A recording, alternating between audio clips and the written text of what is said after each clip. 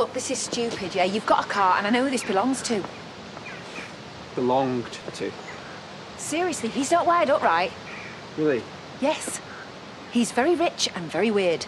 Well, think of me as a Scottish Robin Hood, only I steal from the very rich and kind of keep it for myself. OK, well, he likes to pay people to do very bad things and then pay people to look the other way. Are you even listening to me? No, but I'll tell you what, I'll make sure I drive away really fast, and when I've sold it and made some serious money, I'll come back and I'll give you all the attention you need, yeah? No, I don't need your attention, OK?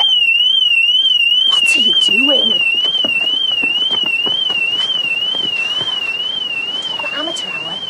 Or maybe if I didn't have someone rattling in my ear. Well, maybe I should go and rattle in his ear. That you would go back to nick his car, because all he needs is a name. Or maybe we could keep this our little secret, yeah? Listen, I need you to back up my story, yeah? What happened with me and you was nothing, OK? You pretty much forced yourself on me. Oh, that's not how I remember it. Yeah, well, that's how you're gonna remember it, OK? Because I had a happy little life that I'd like to go back to, OK? Listen, I don't want to need you, but I do. Wow. Broken hearts are so easily fixed these days, aren't they? No, wait, Trace, this conversation... You'd laugh. I really wouldn't. We were talking about Jamie's car. Hang on. It was you, wasn't it? She was kissing. In the photo. Yeah. She cheated on my sister with you. Sister? Wow. Right, look, you need to tell her the truth right now. The truth. All right. The truth is, I'm happy to keep scratching that itch of yours, Charity. We'll hook up later, yeah? Right, he's not scratching any itch of mine, OK? So it wasn't a one-off then? Yes, no, Trace, listen, he's just trying to make things worse. I almost believed you this morning. How upset you were. How much you want to put things right. No, and I do. You'll trust me. You won't be getting the chance.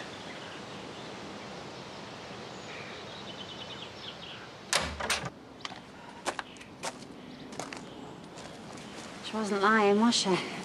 Scared the life out of me. What are you doing here? Where's Eve? She's asleep inside. Sarah was worried about you, so she asked, well, she pretty much begged me to come back and help. Oh, I'm fine. What's happened? I've just said. Yeah, I know, but you're lying. Why is Sarah so worried about you? What does this week's car crash look like, and who was driving? Me, Chaz. I was driving. I can't believe you're here. Does Paddy know? I'm here for you. Hey, come on, it's okay. It's not. Oh, babe, I've gone and done what I always do. I got something good and I've flushed it down the toilet. And then after today with Tracy, I may as well have flushed twice.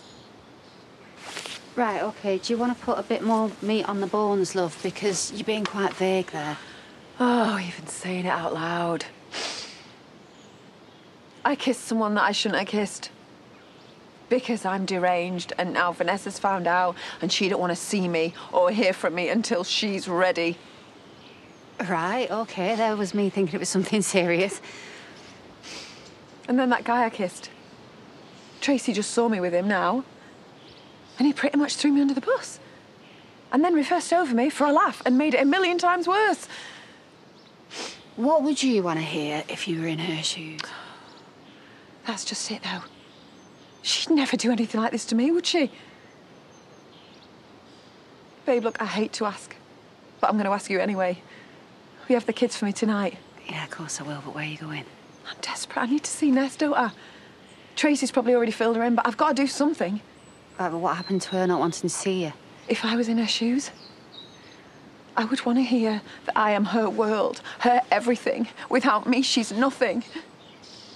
So that is exactly what she's going to hear from me.